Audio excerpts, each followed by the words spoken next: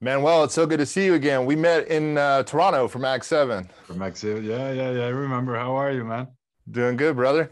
Man, Oh, I gotta give you props, by the way, on the Lincoln Lawyer, man. okay. Just diving into the show, the way that you just played the character Mickey Holler, you kind of just embraced it, right off the bat. Watching the first few episodes, man, it also had that like really familiar feel to it. And then I realized that it was David E. Kelley who did the show, Yeah, and he did like Doogie Howser and Ally McBeal back in the day.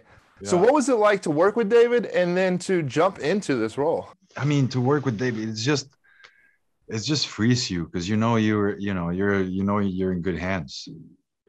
That you're in a show that everything's gonna work out, and because doing courtroom dramas is it's hard because it's a formula, that so many things are happening. So it's just you just feel comfortable that you're jumping into a project um, that it's run by a guy that knows how to do things very well. um, but yeah, and the other thing is, I don't know, I loved it, man. I was really happy. Uh, Being Mickey Holler, a character that is so well known and so loved by so many because of the books of Michael Connelly, which are best sellings. And I was just really happy and proud and thankful to be part of that world. And it was such a pleasure to play him.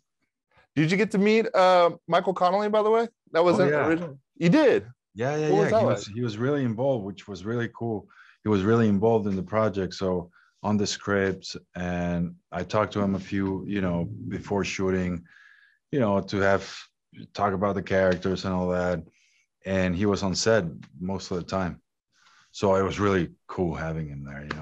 It's a little bit. It was like at the beginning, it was like, oh my god, maybe it's I'm not doing it, but no, he was happy with it, and he's such a talented and nice guy. So it was cool having him around.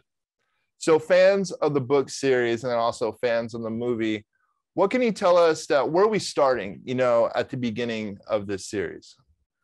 Well, it's the second novel, it's the second book, Michael Connelly, and we find, I don't know how much can I say, but we find Mickey Holler going through some very dark place in his life.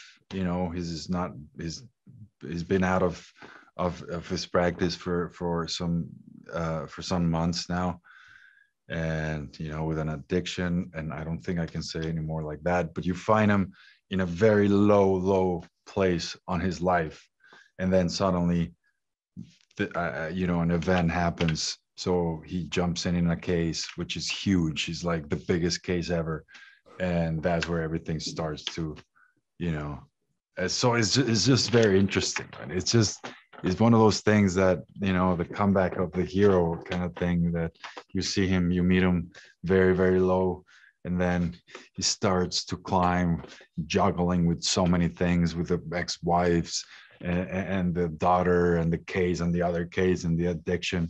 So it's, I don't know why we find pleasure in seeing a guy who is struggling, but he's making it. But that's Mickey Holler. Well, I mean, Mickey Holler, the way that he works best is when he has his back up against the wall, Yeah, So in true. those toughest Yeah. situations, that's when he's Yeah, doing best, yeah, true.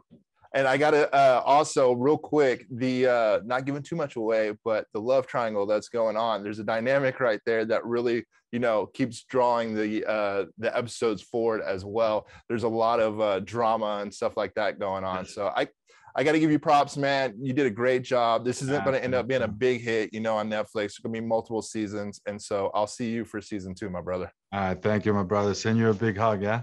All right. Take care, man. All right, brother.